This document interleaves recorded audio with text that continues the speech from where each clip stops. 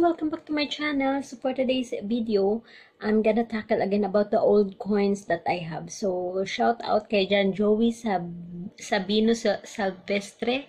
So yun, shout out sa kanya. At siya yung nagsabing ulitin ko yung video na to. Nakailang sabi talaga siya sa mga videos ko na, ate, kailan mo po tatalakayin? So shout out sa you, dear. So thank you so much sa panonood sa akin. So anyway guys, itatakal ko ulit ang mga old coins kasi nga ang daming gustong actually maraming nag-i-email sa akin about sa coins ko. Ang dami-daming nag-i-email. So yung iba hindi ko pa nare-replyan. So ayun nga. So gusto ko lang sabihin sa kanila dahil sa mga comment nga, sa mga comments. So nag-research ako about sa old coins and so tama naman sila. Pili lang yung mga coins ko, yung mga old coins ko na siguro may presyo or talagang lahat wala. Kasi depende sa year pati yan. So, anyway, so yun nga.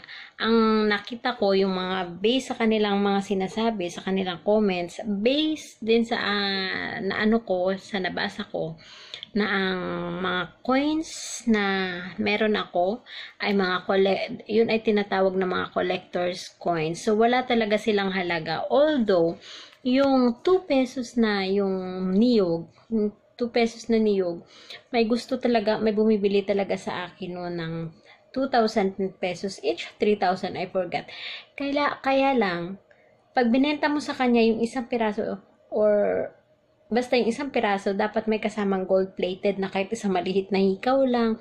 Kasi nga, yun pala ay yun yung tinutunaw nila. Yung 2 pesos lang naman yung tinutunaw nila at ginagawang silver. Yan yung mga 925.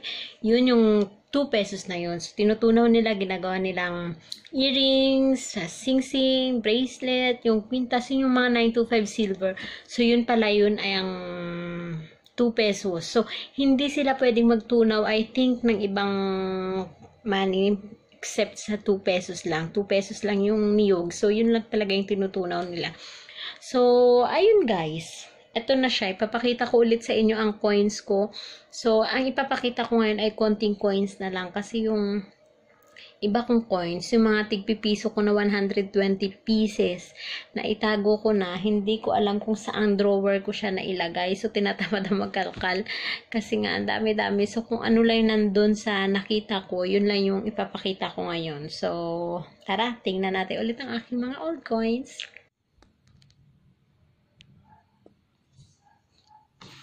So, ayun nga po, ang sabi nila, itong mga coins ko na to, actually, marami to. Siniperate ko lang yung mga tigpipiso. Tinago ko siya. Pero ito yung nilabas ko yung mga 2 pesos na to.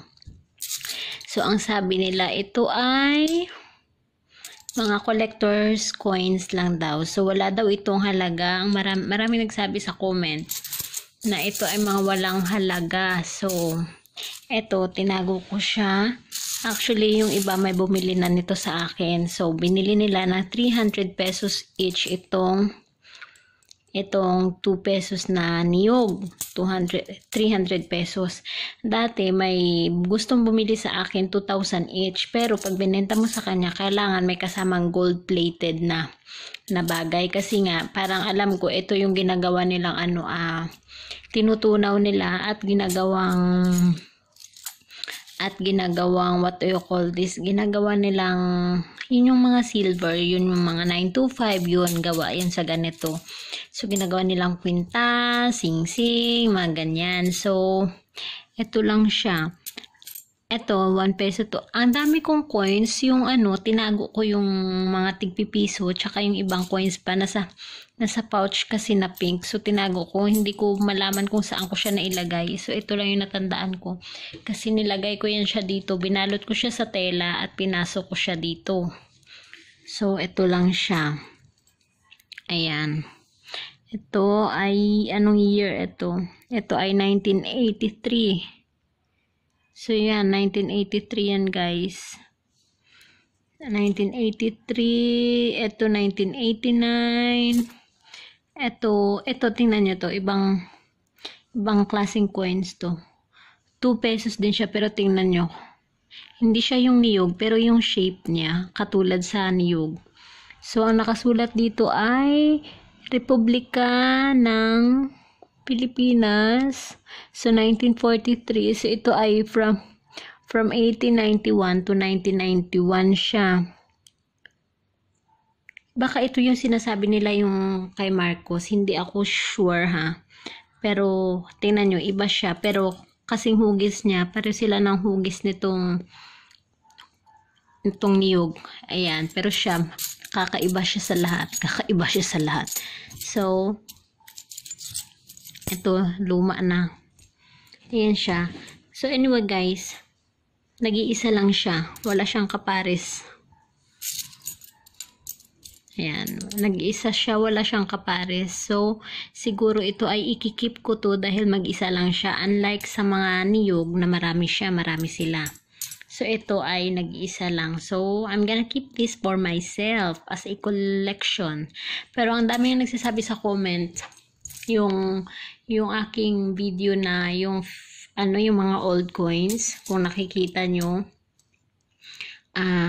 maraming nag-comments doon na itong mga coins daw na to ay walang halaga. Ito ay mga collector's coins ang tawag sa mga ganito. So, dito naman, ito naman yung 1 peso na niyog. Yan, bagong-bago pa yung itsura niya guys. Oh.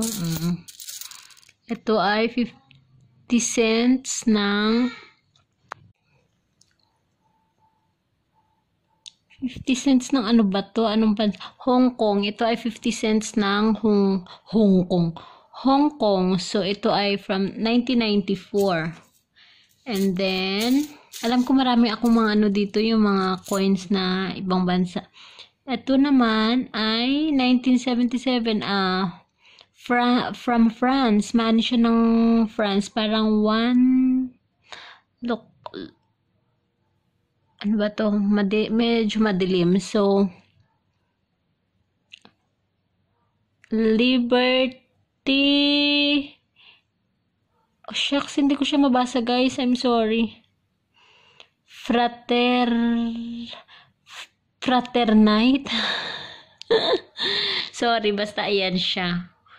Ayan, and then, alam ko marami akong coins dito ng ibang bansa. Ito naman ay Queen Elizabeth II. So, ito ay Hong Kong din. Hong Kong dollar. $1.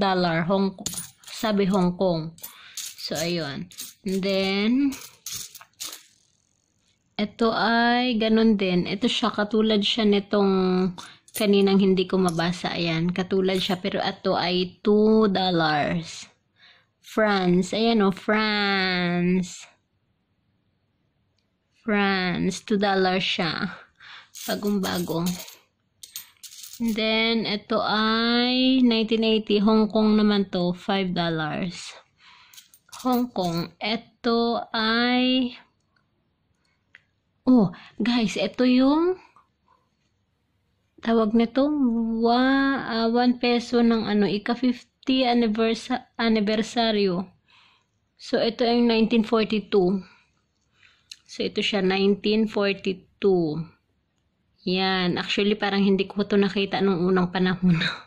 Yung likod niya kasi kakaiba.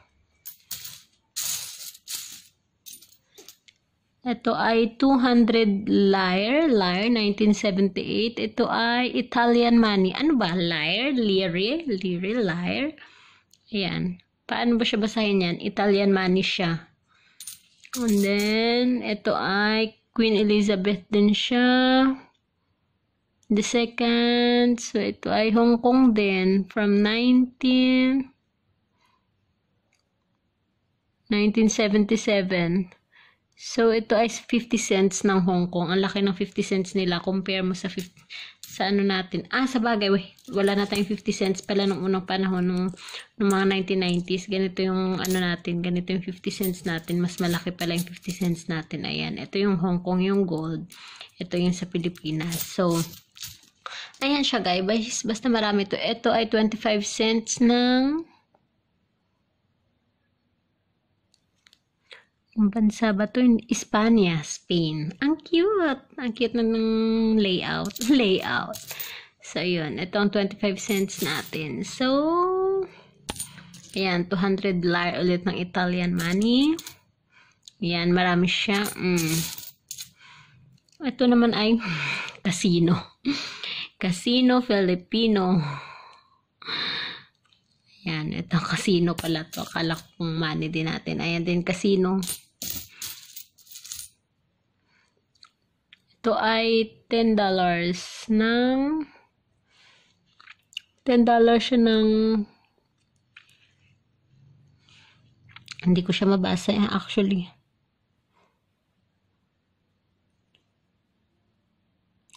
Amoprasya. Amoprasya. I don't know guys, hindi ko alam kung ano siyang bansa. Hindi ko siya mabasa. Walang salamin. Ito ay casino. So, ayan guys. Ayan siya. Marami yan siya. Oh, ayan. Marami yan siya. Ito, ayan siya lahat-lahat. Yung iba, tinabi ko. So, ayan ang aking mga old coins. Tapos, meron pa ako siguro mga 120 pieces na tigpipiso na yung malalaking piso. So, ayan siya. Ayan. So, yun nga. Sabi nga nila, walang value ito. Ito ay mga collector's coins lang. So, kahit di bali nang walang value, itatago na lang natin. At least, may pakita ko ito sa aking mga kanunuan sa aking mga magiging kaapu-apuhan pala. Kaapu-apuhan balang araw. At sasabihin ko sa kanila na ganito ang ating pera noong araw. So, ayun lang guys. Ayan siya. Yun.